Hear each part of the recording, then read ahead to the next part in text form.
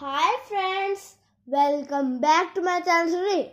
I'll talk about on Lala Lajpat Rai. So let's start.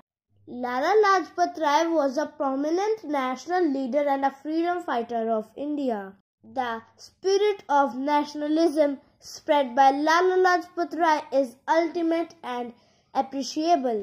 By this nature of patriotism, Lala Lajpat Rai was often known as Punjab Kesari. Lala Lajpat Rai was born on 28 January 1865 at Dhudike in erstwhile Punjab. Lala Lajpat Rai was initially admitted to Government Higher Secondary School, Rewari. In 1880, Lala Lajpat Rai went to Government College, Lahore to study law. While studying law, Lala Lajpat Rai came into contact with other freedom fighters. Lala Lajpat Rai joined Congress in 1888 and also served with the president post. Lala Lajpat Rai also joined Arya Samaj and became a supporter of Dayanand.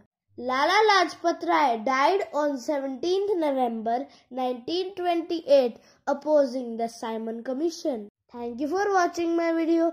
If you like my video, so press the like button and subscribe my channel. Thank you.